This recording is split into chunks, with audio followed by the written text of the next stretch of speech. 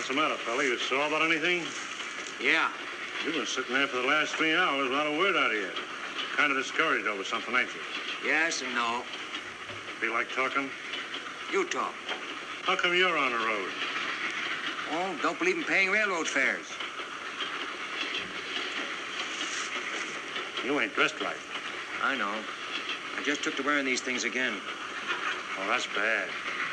That's the first step. Next thing you know, you'll be working in an office. I used to do it. 20 of the best years of my life I wasted.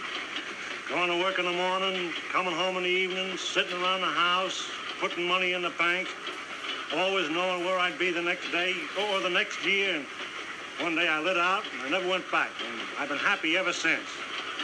I used to be on my own, but I took a job. Too bad. Too bad. What made you? I bet it was a dame. Mm-hmm. Was. How was she like? Pretty, huh? Used to be. Uh-huh. Married to her? That's bad. That's bad. That makes it worse. Feel obligated, don't you? Kinda. And that's what they do to you. That's what they try to do. Pin a guy down. But you duck out, son, like I done. Be on your own again. Go where you like, when you like.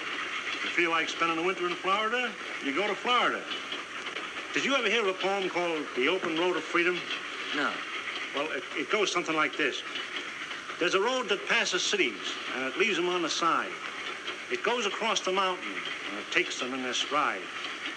You can meet with friends along that road, or travel all alone. It's the open road of freedom, where you call your soul your own. Not good, but I can see where it has a point. Who wrote it? A fellow by the name of Tom Richards. Just a tramp. Mm-hmm.